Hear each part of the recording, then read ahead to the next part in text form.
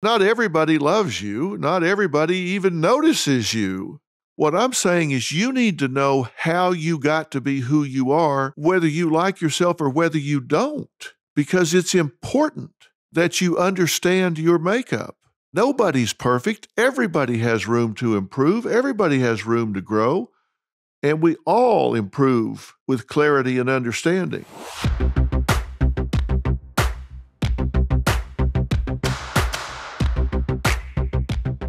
Hey, everybody, it is time for Chapter 4 of Living by Design. And I've got to say, I don't talk about things that I don't care about and am not passionate about, but there are some things that are more favorite to me than others. I have to say, this is the most favorite that I've talked about so far. And I'm going to tell you why. When you are in my profession, when you're in the field of psychology, mental health, you see everything. A lot of people can live in different lives, do different jobs, and not deal with the full range of human functioning. But when you do what I do, you see the good and the bad. And it causes you to be aware of what people are capable of, as I say, all the way up to the good side and all the way down to the bad and the dark side. I was quoted one time as saying, "It's better to be awakened by a painful truth than lulled to sleep by a seductive lie." I really believe that, and I guess maybe I think we're a little bit of a Pollyannish society. Now, you're probably going to think that maybe I'm a pessimist or maybe I'm a little paranoid. The truth of the matter is I'm not. I'm actually an incurable optimist. But I'm an optimist because I think we can prepare for anything. We always hear that life is a game, and I agree with that. Life is a game, and you may think, oh boy, it's not. You get a terminal disease or something, that's not a game. Yeah, it is. You have to be a player. Games aren't always funny. They're not always frivolous. They're not always for trivial stakes. Sometimes a game has stakes that are life or death, but they're still a game.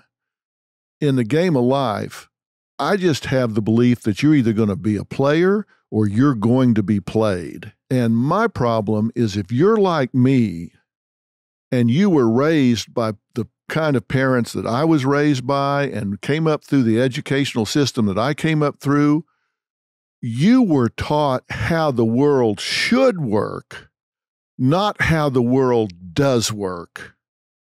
Now think about the difference. You were taught how the world should work. You're taught about how things are supposed to be. You're taught how things work if everything is fair. If you work hard, you're going to get your just rewards. And that on the playground, you always heard cheaters never win and winners never cheat. Well, let me tell you, that is exactly where that belongs, on a playground with children. Because if you think cheaters never win, wake up. Cheaters do win, and winners do cheat. Lance Armstrong. I mean, come on. Wake up. That is just simply a myth. So I was taught how the world was supposed to work, how the world should work, and then I got out there in the real world and found out how it did work, and it was a whole lot different than what I was taught. And here's the truth of the matter. Your life, just like my life, is full of bad people. Bad people. There's also a lot of good people in it, don't get me wrong, but it's full of bad people.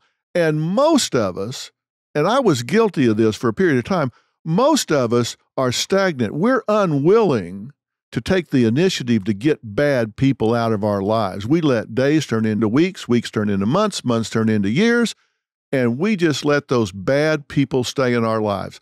They have bad karma. They don't wish us well. They don't want us to succeed. They're jealous if we do. They drag us down, suck us dry. They try to take what's ours and use it for their own benefit. They lie, cheat, steal, talk behind our back, gossip about us, sabotage us. They're two-faced. They betray us. We all have those kind of people in our lives because they hide in plain sight. They're just everywhere. You've got them in every category of your life. And I'm going to be asking you about that. I'm going to ask you to categorize your life: work, home, family, recreation, church, wherever, and just see if you can identify where these people are. What I want to do today is talk to you about how to spot them and how to defeat them. And knowledge is power, and I intend to give you plenty of both today. Plenty of knowledge and plenty of power. And that equips you to live in the world as it is, not as how it should be. Look, here's the deal. If you think this world is all hunky-dory, let me tell you, it's not. It's estimated right now that we have over 5,000 active cults operating in America, for example. It is estimated by the Federal Trade Commission that over half of the phone calls you receive this year are going to be scams. Now think about what I just said. 1 out of every 2 phone calls you get are going to be based on somebody trying to take what is yours. They're calling you to rob you. They're calling you to trick you, scam you, cheat you out of your money. This is a multi-billion-dollar industry. And it preys upon the unsuspected, the uninformed. It preys upon the immigrant communities because they're new to America and they don't know the system, they don't know the laws. But it's not just the immigrant community. It preys upon those that are unsuspecting and they're uninformed. Now, I can tell you one of the things that I've done with the 2 boys that Robin and I have raised, Jay and Jordan, is I started out from the very beginning and I said, boys, one thing I want to teach you is to always be situationally aware. Situationally aware. And by the way, I didn't raise my boys to be paranoid, to see the world as a scary place that they should shy away from. Quite the contrary. Both of my boys are very outgoing. They're very engaging. But they have confidence because they have awareness, because they go in wide-eyed open at what can go wrong. But I always taught them about situational awareness. Even if they just go into a restaurant, I always taught them, as soon as you walk in the door, scan the room and find the most unstable person, the most dangerous person in the room, and keep an eye on them. Look for the exits in a room. Look for what can go wrong in a situation, and then go on about your business. Enjoy your dinner, enjoy your evening, whatever you're doing. But be situationally aware. And you think, wait, what are you trying to raise a couple of James Bonds here? Well, yeah, sort of. Because I want them to be aware of what's going on. How about you? Do you get up in the morning and just kind of stumble around? Or are you situationally aware? I can tell you I am. I walk out on stage every day. I've got a live audience of 250 people. Now, trust me, they all go through a metal detector when they come in. We know their identities. We know who they are.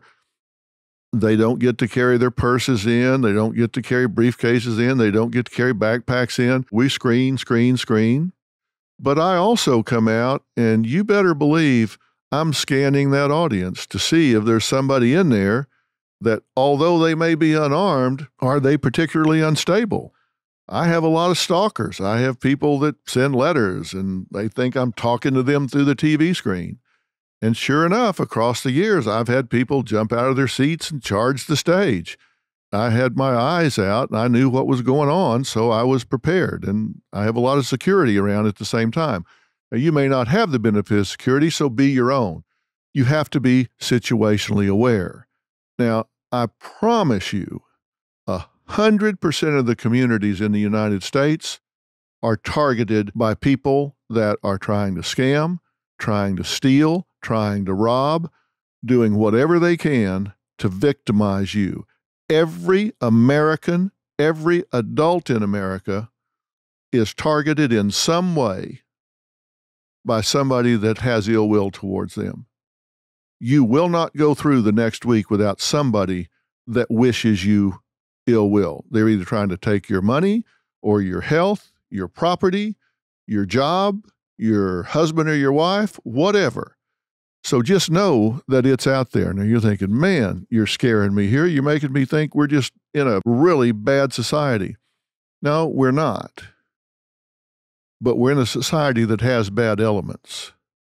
I want to talk to you about getting what you want and keeping what you have. So I am trying to get your attention. Look, I love life, but not everything in it. I love people, but not all of them. Hell, I love myself, but not everything about me. Nothing is all one way or another. And there is power in having a crystal clear view of reality. So yes, I do want you to be situationally aware. I do want you to pay attention. Now, I gave you the example of being situationally aware when you come into a room. That's environmentally. Are you situationally aware about the people in your life? Do you know who in your life is not a fan? Do you know who in your life is your enemy? Do you know who in your life is trying to exploit you, stab you in the back, hurt you in some way? Trust me, when you know that, you can be prepared and you are a whole lot less apt to become a victim. Now, let me tell you the number one tool of muggers, for example, and I've interviewed a lot of muggers. You know what their number one tool is? Surprise. They tell me that they'll walk up to somebody on the street at night and the first thing they say is something like, "Hey, what time do you have?" Because we're unsuspecting and because we're polite and because we're courteous, what's the first thing you do when somebody says, "Hey, what time do you have?" The first thing you do is you lift up your left wrist and you look down. Okay, so now you've taken your eyes off the person in front of you, put your head down, and put your hand in a position that's hard to defend yourself. In that second, they strike. And the muggers tell me two things. Number one, they've now incapacitated the person because they've gotten them to take their eye off the ball. And they say then they've got about a 5-second window when the person is in denial. They say they're in denial about what's happening. They're saying, "Oh my God, I'm getting mugged here. Somebody just hit me in the head. Somebody just knocked me up beside the head." And it takes them that long to realize, "Oh my God, I'm being mugged." And in that time, they're able to get the advantage. They rely on our denial, our unwillingness to accept that something bad can happen and is happening to them. That's what I'm trying to say to you right now, to not let happen to you. That's why I'm talking about crystal clarity when you're viewing reality and situational awareness about the people around you and your environment. I want you to be street smart. Now, let me tell you how I want you to think about these people in your life. I want to give you a name for them. They're called baiters.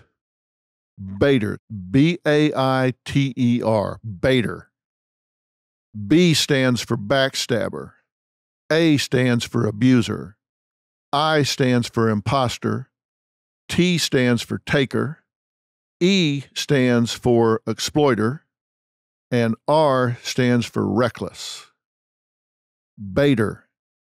That's a new word. That's a new term I want you to put in your vocabulary because I want you to find the baiters in your life. And let me tell you how I came up with this. The goal in psychology is to differentiate one pathology from another. So we want to differentiate depression from anxiety. We want to differentiate an antisocial personality from a borderline personality. We want to differentiate those. You know why? Because insurance companies require us to differentiate them, so we have a code we can write down so we can bill. Because you've got to write down a code and then you send it in and they pay you money for that. So we got to put people in pigeonholes. But the truth is, those are false boundary lines. People don't fit in nice little holes where you can differentiate one from the other. So what I wanted to do is I started out by saying, okay, let me go back through my life and look at the people that have victimized me along the way. Let me look at the people that have cheated, lied, stolen, sabotaged, gossiped, in some way acted to my detriment. And let me see if they have common traits and elements. I'm not going to try to differentiate and put them in pigeonholes. What do they all have in common, if anything? I have to say, I was a little surprised at how much they had in common. First off, there were more than I realized. I confined this just to my adult life. I didn't go back to childhood because, you have a lot of childhood tiffs and stuff. And maybe some people have me on their baiter list. I don't know, but I made a list of baiters. And I was surprised how many had been in my life, in my profession, how many had been in my personal life, how many were in my family. But I wrote them down, and then I started saying, okay, what was the characteristic that defined this person? Now this person, now this person. And then I started crossing out those that were specific to that person and kept only those things that cut across all of them. Boy, was there a list, and it's what made up baiters. They were all backstabbers. None of them had the guts, the courage, the spine to come at you head on. They were all backstabbers. They would sneak around and come at you when you weren't looking. And all of them were abusers. You give them an inch, they would take a mile. You trust them a little bit, they would exploit that. You give them a little bit of access to your life, they would really get inside and just take advantage of everything you gave them access to. They were all imposters. None of them were who they presented themselves to be. They all had a false presentation. Nobody came as who they really were. They all had this facade that they put out, pretending to be somebody they weren't. You can divide people in a lot of categories, givers and takers. And every one of these people was a taker. When you looked at the pattern of your relationship with them across 1 year, 2 years, 5 years, they were takers. They were always taking, and never giving anything back. And they were all exploiters. No matter what situation you put them in, they always found a way to make it benefit themselves. Didn't matter what the cost was to you, they would cause you to lose $10,000 to make $500 for themselves. They would cause you to lose a job to put themselves in a good light with somebody they thought could maybe help them down the line. And they were all reckless. They were reckless with your name.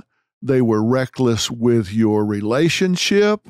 They were reckless with your property. They were reckless with your money. They were reckless with your children. They were reckless with your relationship. It didn't matter. They were just reckless with anything that had to do with you. Now, think about that. What people do you have in your life that fit into that category?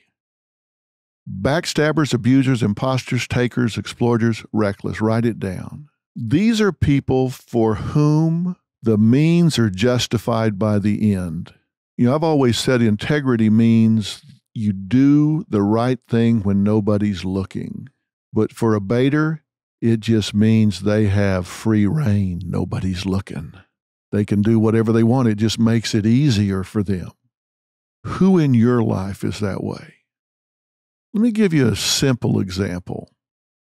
Now, you think life is fair, and let's say that you and another lady at work, you're both up for a promotion. And you're thinking, well, the thing to do is just work hard, put my best foot forward. I'll stand on my work. I'm good with that. I'll just let my work do the talking for me. And when I get a chance to do the interview, I'll do it. I'll just throw my hat in the ring. Let me tell you what a baiter will do. A baiter will find out where the boss goes to church. And a baiter will show up at the boss's church and just inadvertently run into the boss. and say, "Oh, Mrs. Jackson, I didn't know you went to church here. It's so good to see you. How's everything?" And they just manipulate the situation to get some face time with the boss one-on-one. Compliment the boss, play up to the boss. It's a manipulation. It's getting outside the workplace to create some intimacy, some extra exposure. Now, is that cheating?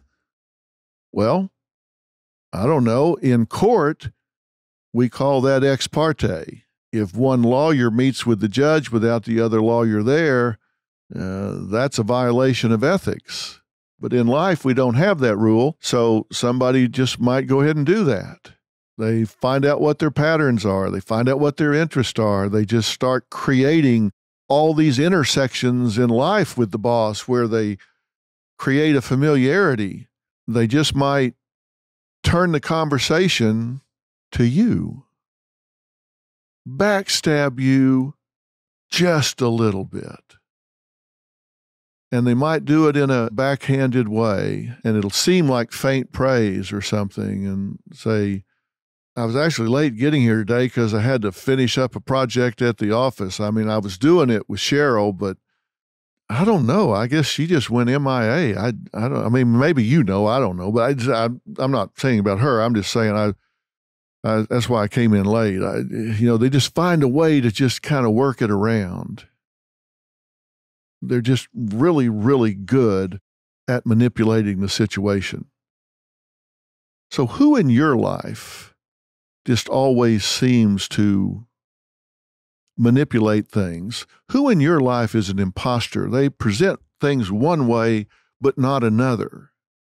I tell you, this happened to me at a really critical time in my life. I was starting my practice back in the early 1970s. Well, I was a young master of the universe. I was going to stamp out disease and suffering. I was going to heal all the suffering in the world.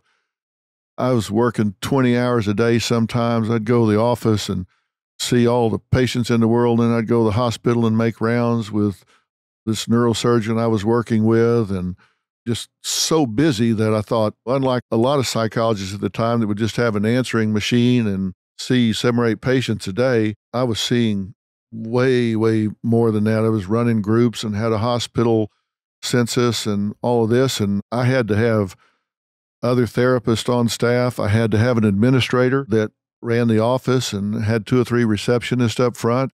So I ran across this lady that I thought was really, really sharp. She had 5 kids, and her husband was a businessman there in town. And if I was going to describe her to you, it would be like Aunt Bee.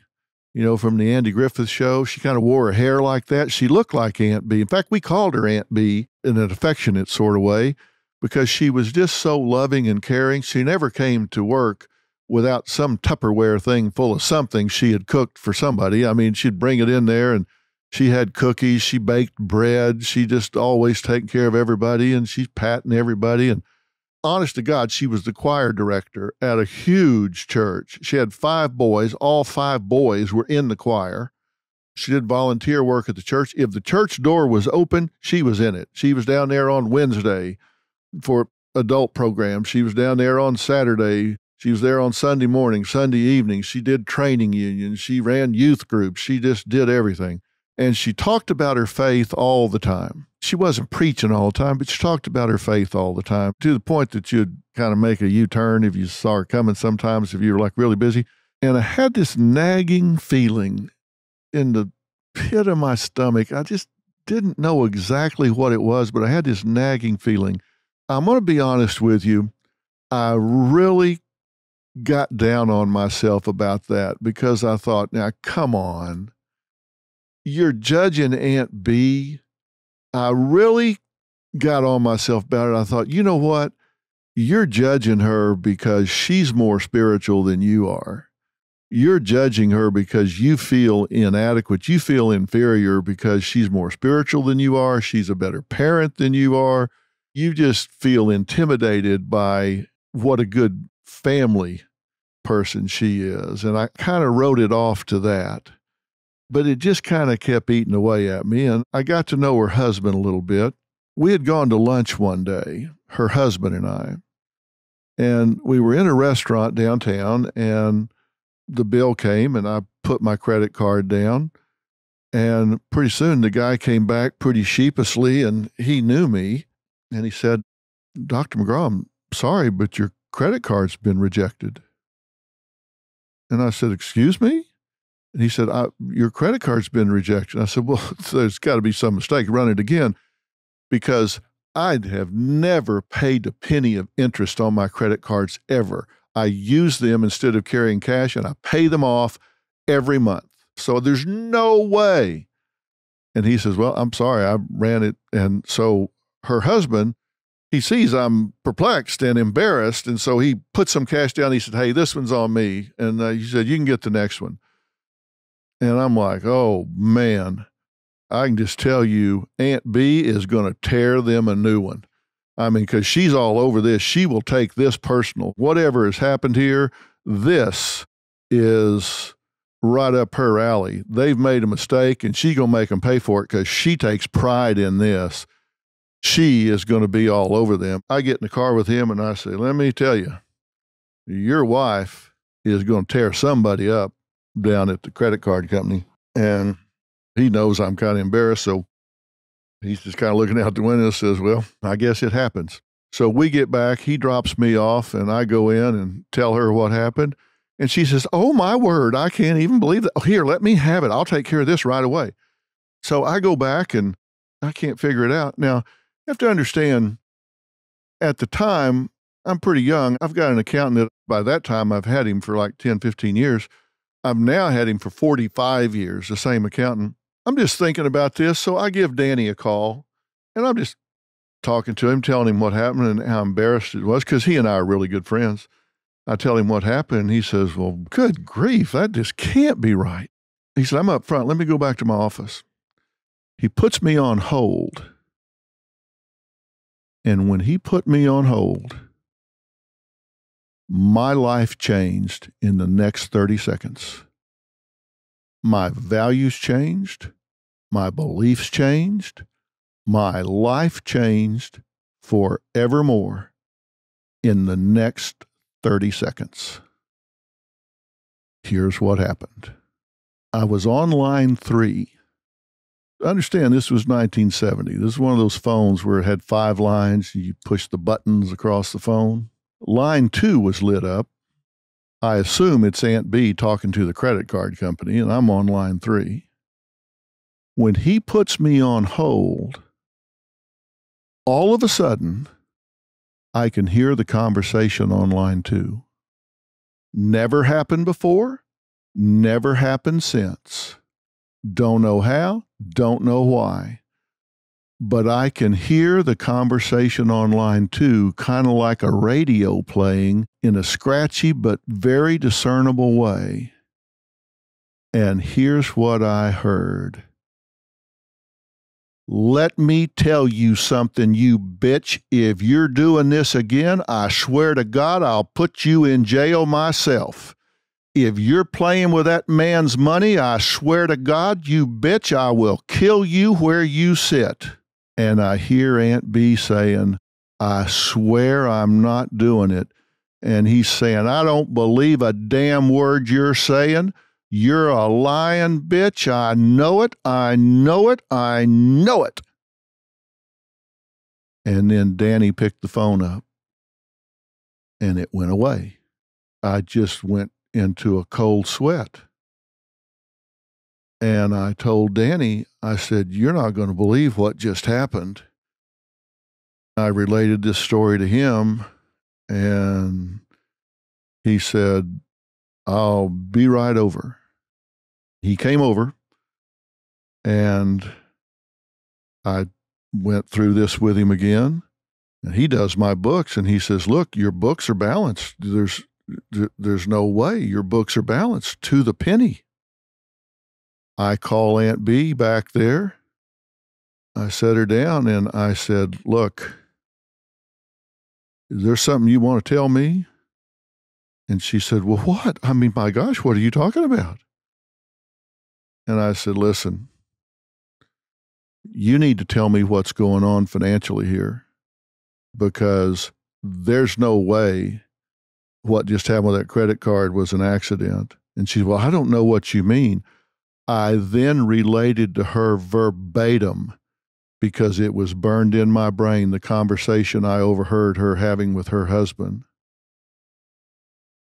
She dropped her head and started crying. And in the next 20 minutes, she disclosed that she had embezzled $600,000 from me, beginning the day she had started working there. I had purchased 2 cars for 2 of the 5 boys she had,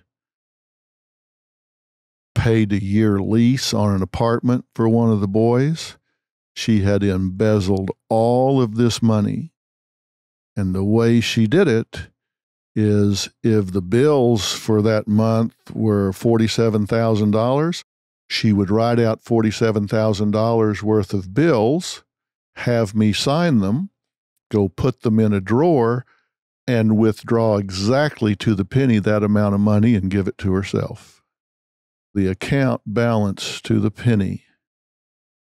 So not only had she embezzled $600,000, but I was now $600,000 in arrears on all of my bills. So that was $1.2 million that was gone.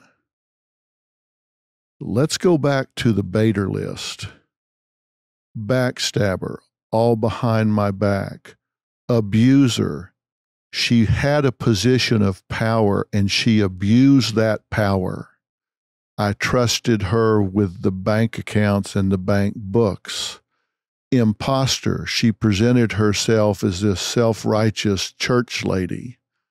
Taker. Yeah. She took $600,000. Exploiter. She had access to the bank accounts. I introduced her to my banker, to my accountant, and she was reckless. She took that money and spent it like a drunken sailor on shore leave. Bader. Right under my nose, and I'm supposed to be Mr. Situationally Aware and see all of this stuff right under my nose. Who in your life could be doing that same thing to you? I sat down after that, absolutely in shock. I couldn't believe what I was hearing, and I couldn't believe I was hearing it. But both were true. Now, I said that I deal with life as good as it gets and as bad as it gets. Danny Moore, who just passed away not terribly long ago from cancer, only accountant I ever had for 45 years, knew my financial situation because, like I said, he was my accountant, knew what a pickle I was in without asking, because he knew I wouldn't allow it, actually left my office, got his people, came back, did a quick audit, found out how much damage she had done, and without saying a word, took out a second mortgage on his home and his office building and got $600,000 and brought all my bills current, and then came in and told me, all right, you're all caught up. Now we just have to figure out what to do next. So what do you mean I'm all caught up? He said, look, you got enough to worry about digging this out. I got that covered. We'll take care of it later. We'll worry about that later. I mean, I'm dumbfounded. I'm in shock. So when I say I deal with the dark side, but I'm definitely an optimist, that's how good of a friend people can be. To finish the story, she actually had an inheritance that she had coming, and her parents stepped in and refunded all of that money. So Danny got whole and I got whole. And by the grace of God, we got out of that. Shows you how good a friend can be. So I do see the upside of this. but right under my own nose, there was a baiter. I want you to scan your life. Look at your family. Look at your friends. Look at the people you work with, people you go to church with. On drfillintheblanks.com, I'm going to have some worksheets there for you to look at. I'm going to have baiters listed out with their characteristics. I'm going to have some worksheets there where you can actually make some lists of the people in your lives and go through and evaluate each one of them and see where they fall. Are they on that list or are they not? Because if you actually don't affirmatively look to try to find out who in this life is a baiter, you cannot eliminate them from your life. This is something you have to affirmatively do. And trust me, these are people that walk among us every day. We see these family annihilators, almost 100 since 1980. Family annihilators that live next door to you one day, and then they kill their wives and all their children, and then usually themselves, just one day out of the blue, and everybody goes, oh my God, I didn't see that coming. These people live among us. They hide in plain sight, and that's what you have to pay attention to. And you've got to be affirmative in getting them out of your life. Now, what I want to do now is I want to tell you how they do what they do so you understand how they get to you. I told you who they are, baiters. Now I want to tell you how they do what they do, and it's what I call the evil eight. The evil eight. These are the characteristics that these people have that make them so dangerous. Again, the evil eight are things that were present consistently among all the people that I found in my life that had qualified as baiters. And I got in a lot of trouble over this, actually, because I wasn't planning on doing this. I had a flip chart back in my office at home, and I was writing on it, and then I'd tear a sheet off and tape it up on the wall, tear another sheet off and tape it up on the wall. And Robin came back there and found out I'd taped all this stuff up on the wall. She was not real happy, because when I pulled that tape off the wall, sometimes it took the finish with it, so I got in trouble over that. But she actually got into the project and was really, really very helpful and added a few people of her own. And these are the things that were consistently there. Evil eight. Number one, arrogant entitlement. These people have an arrogant entitlement about them. They actually believe they are entitled to what they do. They think they are entitled to what they think. And when you catch them, they are not remorseful. They are arrogant about it. They think they are entitled to what is yours. If you have worked hard, if you have gained something, if they take your job from you by cheating and going around you to the boss or whatever, they think they are entitled to do that. And if they've cheated to do it, they just think that's just the rules of the game. The rules of the game are there are no rules. Survival of the fittest. I got your job. I got your money. You should have been more alert. It's not my fault that you didn't watch me. It's not my fault you didn't catch me. I'm entitled to this. You should have been smarter. You should have caught me sooner. Listen, that's their attitude. Number two, they have a complete lack of empathy. When they do it, they don't have the ability to stand in your shoes and recognize what impact this has on your life. Now, this is different from number three, which is no remorse or guilt, because they have no remorse or guilt.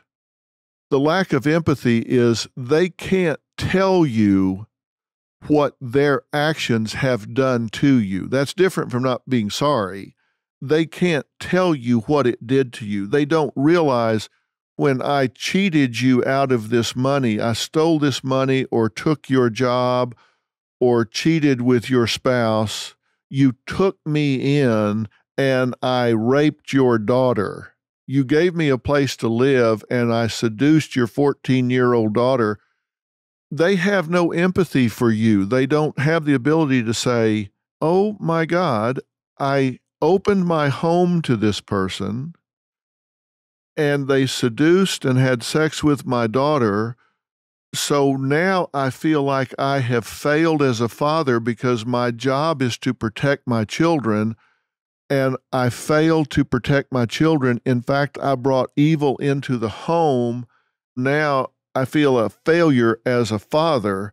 They don't have the ability to put themselves in your shoes and recognize what that's done to your self-worth and your self-esteem. Number 3, they have no guilt or remorse for putting you in that position, which is different from understanding the position. They have no guilt or remorse for putting you in the position they don't understand. How can they feel sorry for something they don't understand? So they have no remorse or guilt. This is how it makes them hard to detect, because people that have guilt or remorse, they'll start to show changes in their behavior. They'll start to show uneasiness or depression or an inability to look you in the eye, or they'll start to withdraw. But because these people have no empathy, remorse, or guilt, you'll see no change in behavior whatsoever. They will go in and statutory rape your daughter at 6:30 and sit down at the dinner table with you at 7 and have no indication that they have transgressed in any way whatsoever. They have that ability. Number 4, they are irresponsible and self-destructive.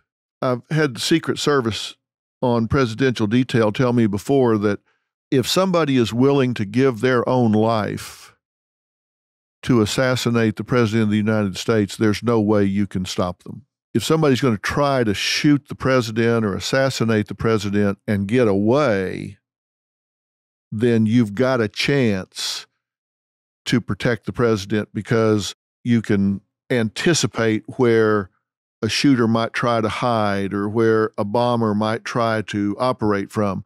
But if somebody is willing to die in order to take out a target, it's almost impossible to protect the target.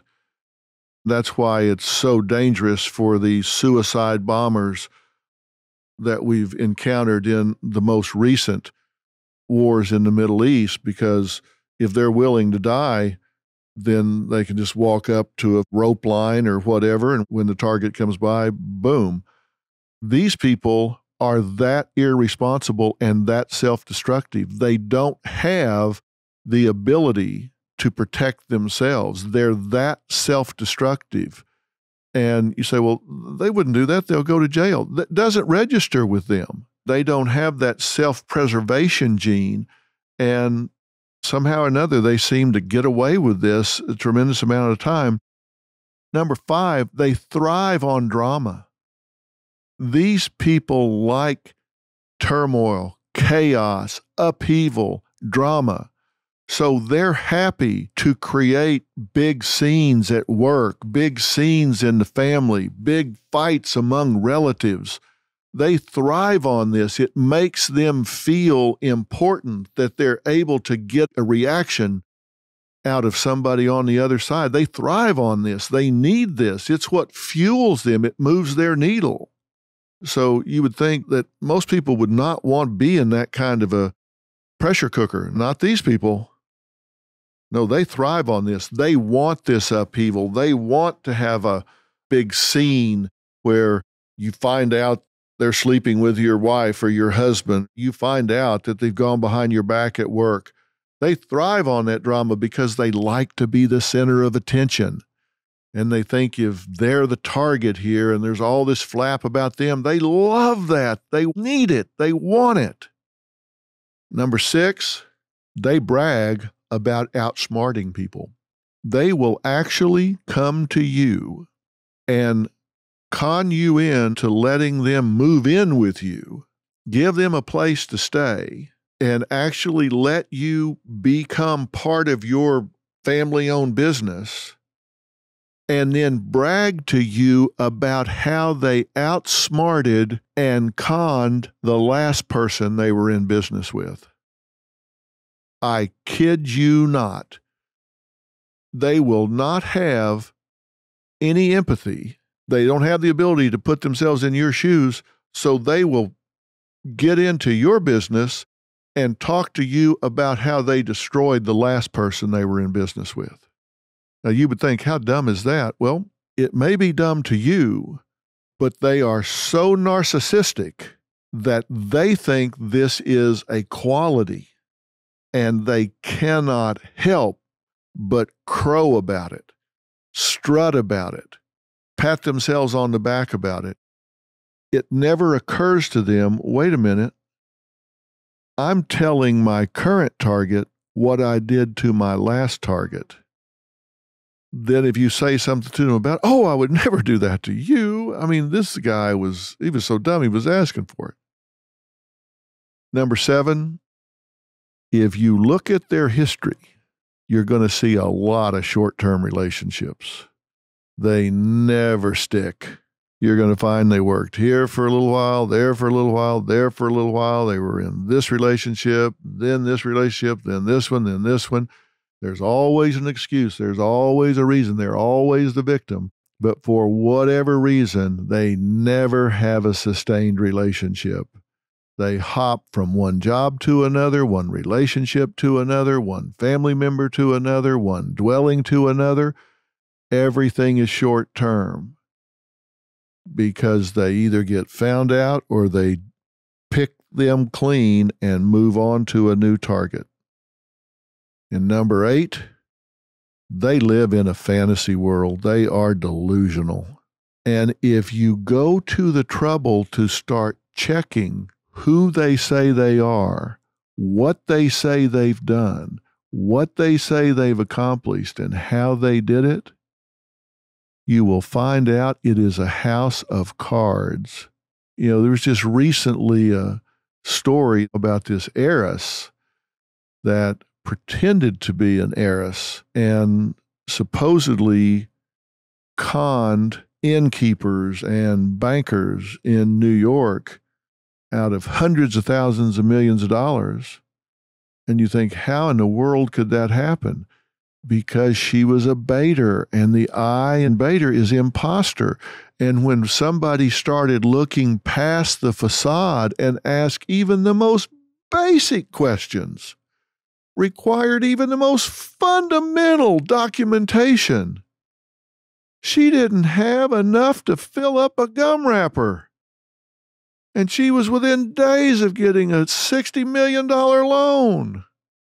They live in a fantasy world, and they are delusional, and they actually start to believe, like a method actor, the story they're telling. They start talking about being royalty. They start thinking they're royalty. They start expecting people to believe it because they're so narcissistic. And when it's all over, people are so red-faced because you say, well, did you ever ask a question? Did you ever? Somebody came in here, and it's kind of like the movie Catch Me If You Can, where he was a doctor and a lawyer and airline pilot. And people say, did you ever ask to see a transcript? Did you ever call the university? Did you ever look for a pilot's license? Well, no. Why? Well, he had on a uniform. Well, you know you can get those down at the corner uniform shop, right? Oh, yeah. We take people at face value. That's a big mistake. I was raised to give people the benefit of the doubt because I was raised to deal with this world as it should work, not as it does work. And I think approaching life where you give people the benefit of the doubt is a higher form of insanity. Why would you do that? You shouldn't decide they're evil until they prove they aren't, nor should you decide they're good people until they prove they aren't.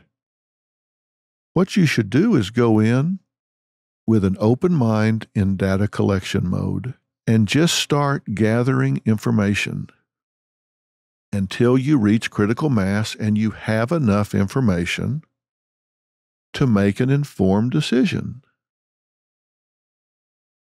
I lived in Texas for a long, long time before I moved to California, and I was there in the oil boom. And I always had these oil promoters coming up and saying, "Hey, Doc, got a great oil deal for you here. We want you to invest in these 8 wells we're drilling out in West Texas." Of course, they're promoters, so they're going to get carried in the deal. You put your money in and you get an eighth of the well, and then they get carried for a 32nd from every person that invests, so they get a free ride. It's going to be the greatest thing in the world. First question I always ask, how much money you got? If you're great at this, then I assume you have a lot of money. Give me your banker's name. Let me talk to your banker. I want to know how much money you got. And they're like, "Well, hey, come on. I rolled up here in a Lincoln Continental. I got on a solid gold Rolex. What's that tell you?" That tells me you got a lot of bills, buddy. What I want to do is talk to your banker. And if your banker tells me you got half the money that you tell me you're going to make me, then maybe we'll talk. But if he tells me you hadn't got 2 dimes to rub together, then you need to hit the bricks, buddy. And you know what? They never came back. When I asked the first question, if you're such a big oil man, show me how much money you got.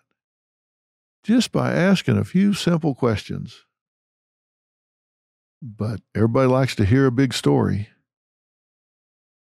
And I sure wanted to own some big oil wells, but I sure did want to keep the money I worked hard to make. So I asked a few questions before I made up my mind. And they just didn't have any answers. So here's what I'm wanting you to do. I'm wanting you to be street smart. I'm wanting you to say, you know what? I'm going to go back and do an audit on my life. I'm going to go back and say, you know what? These people that don't pass the test don't deserve to be in my life, and I'm going to cut them out. If I got baiters in my life, if I've got people that practice the evil 8, they need to do it somewhere else. I've said many times, you can call me a sumbitch, but you're going to do it long distance. You're not going to do it in my kitchen. You're not going to do it in my backyard. You're not going to do it in my business. You can do that somewhere else. You're not going to do it in my circle. Life is hard enough if you got everybody trying to push that rock up the hill.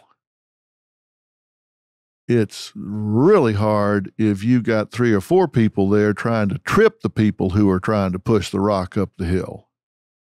Make sure everybody in your life's trying to push that rock up the hill. Everybody in your life ought to be wishing you to succeed. Everybody in your life ought to be trying to contribute to your success, and you theirs. You help the people in your life, and the people in your life ought to be helping you. You should help your friends should help you. And if you can't say that about the people in your life, give them their walking papers. I promise you, they will not be missed. Ask yourself, who has tried to infiltrate themselves into your life? Who are the frauds? Who are the cheaters? Who are the two-faced gossips? Who are the people that just seemed to have that drama? Life's too short. It's time to thin the herd. We'll talk again. I'm Dr. Phil.